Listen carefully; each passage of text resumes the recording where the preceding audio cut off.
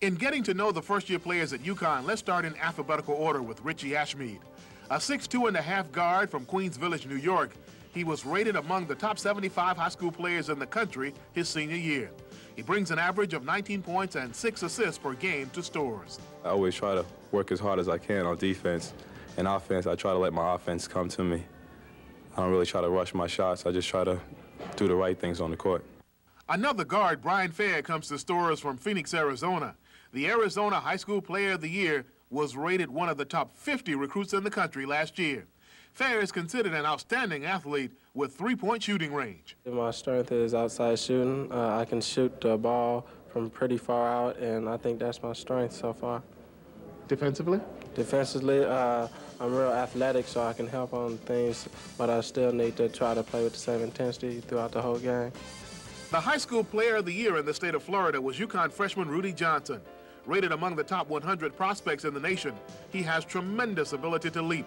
A small forward, Johnson, and guard Jeff Calhoun have both battled early injuries. Calhoun is out for the year as a redshirt, but Rudy Johnson should be back in full stride very soon. Right now, I'm just trying to, get my head together and get therapy in and work my way back on the court and try to get some playing time. It's been tough so far, but, I'm just trying to do whatever I can to get back in shape and then eventually start practicing with the team later this year. A fleet-footed forward from Federal Way, Washington, Donny Marshall adds an extra dimension to this UConn team. Fast and strong, he should fit in well in the Jim Calhoun up-tempo game. Marshall averaged 26 points per game in his senior year of high school. He's optimistic about what's to come in his career as a Husky. And the level of play, the competitiveness, just throughout the whole team, it's 100% tough. That's all it is. That's all you can say about it. This is the Big East, Connecticut Huskies. I don't think there's any better program in the country. When the season ended last year, UConn found themselves without a quick forward. In comes Donyell Marshall, already named the Newcomer of the Year in the Big East. He was the Pennsylvania High School Player of the Year last year. He was rated by Basketball Times among the top 10 best prep players in the country 1 year ago.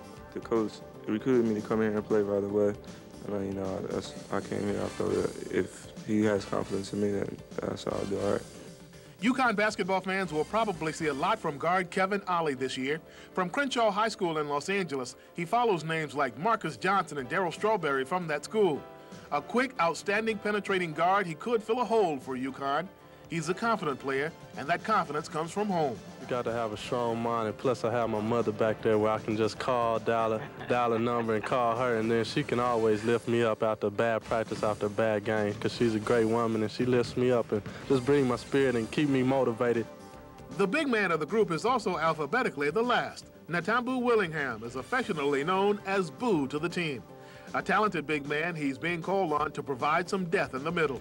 Boo averaged 17 points and 13 rebounds per game in high school while leading his team to a 26-4 record his senior year. I would just like to come in and contribute whatever I can, I know I won't be a sudden impact right now, my first year, but I just want to do whatever coach wants me to do.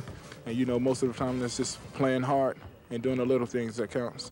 Add these 8 to players like Chris Smith, Rod Sellers, and Torino Walker, and the possibility for good times are ahead.